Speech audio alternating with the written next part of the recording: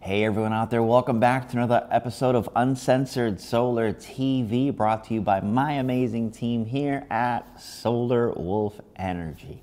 Today I want to talk to you guys, you homeowners, more specifically about a solar carport or a solar canopy. Depending on where you are in the country, things have different names, right?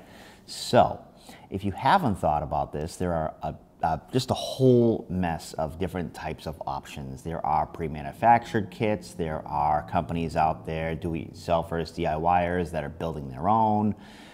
It's nice that there is kind of like the Wild West. It's just really open to interpretation because there's no right, wrong way to do this. I take that back. There actually is a wrong way to do this. Don't pull a building permit and just build it. You should absolutely, because it's a structural piece, I want to put that in there, that you should probably meet with your local building official and review your intentions with this, whether it be for where it is in the property or the structural integrity. You want to make sure if you have snow loads and whatnot, that is all calculated. But back to the fun stuff. There are companies out there like SunPower that do large commercial ones. It's pre-engineered. They will even come and install it for you if you own a business or something. That's another episode for another day. Today, though, we're going to talk strictly about residential units. So as I alluded to earlier, there are quite a few people, and if you go on Google Images, that are just taking the matters in their own hands and building their own. Some of these are quite artistic. They look really, really nice, and some of them, not so much. I'll just leave it at that. However, the point is you can use almost any solar panel for these. Even the pre-manufactured ones, you'll see that they come out with the two sides, really. It's a 60 cell solar panel or a 72 cell. 72s are usually more of a commercial application. They tend to have more of the silver frame around it, the white back sheet. However, there are companies out there right now that are making all black, so it's far more aesthetically pleasing, much more of a sleek look, 72 cell. Now, obviously, space depending, how many cars you want to cover or whatnot. Some of these pre-manufactured kits, they actually have little gaps between, so it's not a true covering. You will get some water, some precipitation, snow, whatever, through the top, as well as the sides, obviously, because most of these aren't fully enclosed. They don't have any side enclosures on them.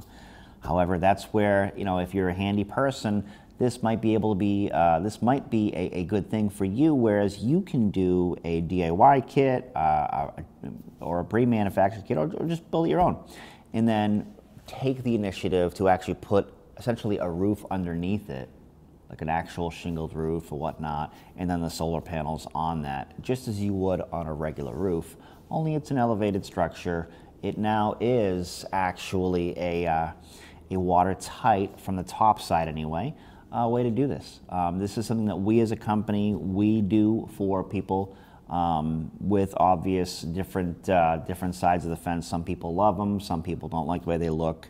Some people think it's just better to go with a traditional garage. Again, when you're looking at your area of the country, the climate and your needs, and of course your budget, these are all things you want to take in consideration, because this can be substantially cheaper than a common 2 or 3 car garage, just doing a carport.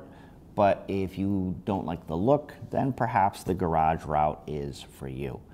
Either way, something to consider. Spend a little bit of time on Google or Bing Images, looking up carports. You will see a lot of them on there. Ironically, you wouldn't think so, because you don't see that many driving around or going around the country, but there are quite a few there to get your ideas from, and how you want to actually do this. So, something I wanted to just jump in, because it's not talked about enough on YouTube or social media very much at all, is carports. So if you're in need of covering your automobile, you have a nicer vehicle, or you just don't want to brush off the snow, something to consider and really look into, cost-effective wise, is maybe Pyre EV that's parked underneath your solar canopy, right? So take a look at them and show us some pictures. Drop some comments and some pictures below in a comment section of ones that you've done, seen, or have, or are thinking about doing, and we'd love to share that with you. So, and with that being said, I'd like to take this time to thank you all for watching and joining us for another episode of Uncensored Solar TV, brought to you by my amazing team here